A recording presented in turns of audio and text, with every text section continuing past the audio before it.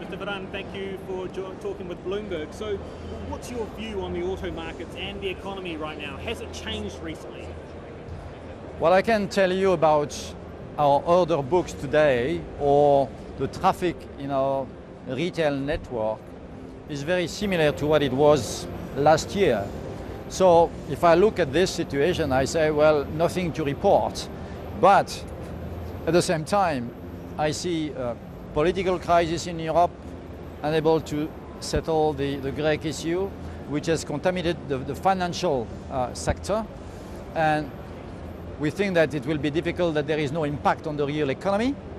So we have to be prepared for slower growth and being able to fund our ambitions, the globalization of the group, the upscaling of the brands, which you can see here on this show.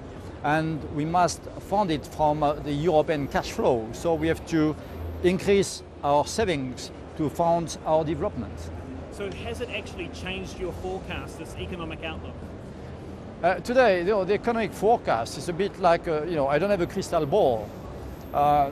In July, we said that the European market will be more or less flattish for the year, with slightly negative growth. Big difference between the southern of European countries and Germany. Today, I cannot give new figures. I can only prepare for tougher times. So what are some of these tougher times? I mean, are you seeing signs for downturn already? Are you taking steps to adjust?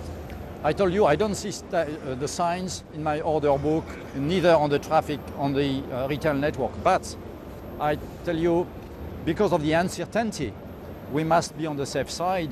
So we have launched some cost reduction plan, and our teams are working on it. So how extensive is this sort of crisis plan, cost reduction plan over the next 12 months? Well, first, it's too early to say because we are working on it. The only thing I can tell you is that compared to 2008, we are in a much better place. Our financial security at the end of June was 11 billion euros in total. We are absolutely decided not to let the inventories go up. So we will act very quickly, swiftly. And I think the teams are also prepared to go for the extra mile on cost reduction. So would a potential Greek default be a game changer for you? Sort of start kicking into gear these cost reductions? We will, anyway, we are preparing for tougher times.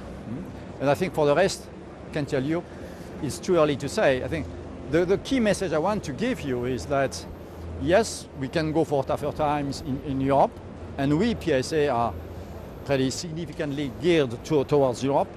But in this situation, we must do everything it takes to preserve a strong global development. We have currently 7 plants, new projects outside of Europe. Wuhan 3, Shenzhen 1, Shenzhen 2, India, Russia, plus 2 engine plants. This is one thing. And the other thing is that the new DS line that you see here behind me, which complements in China, what does Peugeot on 508 RXH, the new hybrid technology in Peugeot, all this has to be preserved and launched on time. And one more question on electric cars. What's the outlook for those? Do you see that market holding up?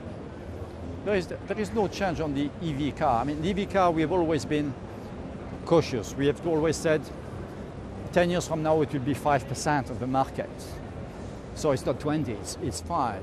So today we are a big player because we have sold 3,000 cars. We have order books for 5,000. So we don't see any big change compared to our expectations. And we are focusing a lot on the hybrid technology with the launch of the 3008 Hybrid 4 that I would advise you to test. Thanks very much for your time. Okay, many thanks.